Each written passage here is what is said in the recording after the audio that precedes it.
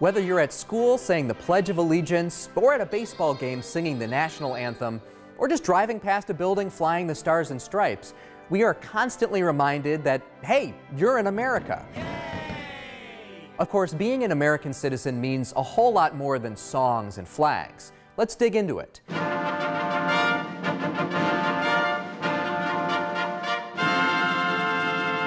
So what is a citizen in the first place?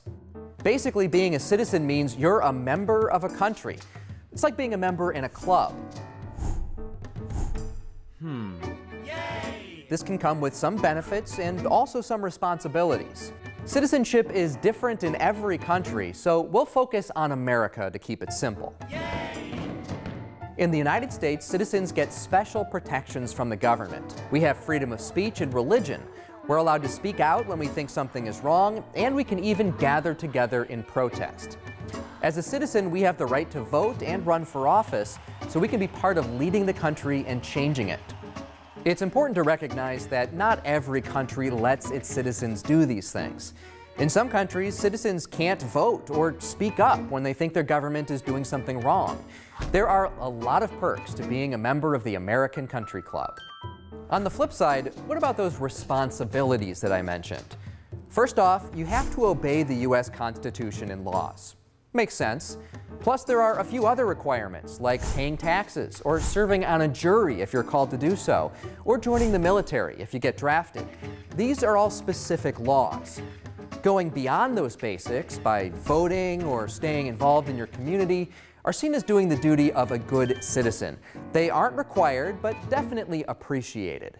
Now that we've got the club rules out of the way, the question remains, who gets to be a U.S. citizen? Well, if you were born in one of the 50 states, you're in the club. It's that easy. If you weren't born in the U.S. and want to become a citizen, it's a little bit trickier, but possible through a process known as naturalization. The naturalization process is for applicants over 18 years of age who have legally been in the country for at least 5 years and are good folks.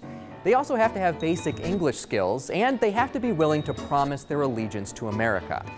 Applicants must pass an interview with an official to make sure they've followed laws and are ready to take on the responsibilities of citizenship.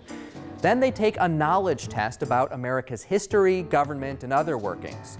If they pass, the applicant makes an oath of allegiance to America and is sworn in at a courthouse by a judge. Then they're finally entitled to all of the rights that native-born citizens enjoy.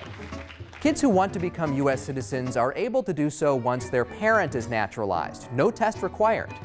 Naturalization ceremonies are serious for citizens, but also super exciting.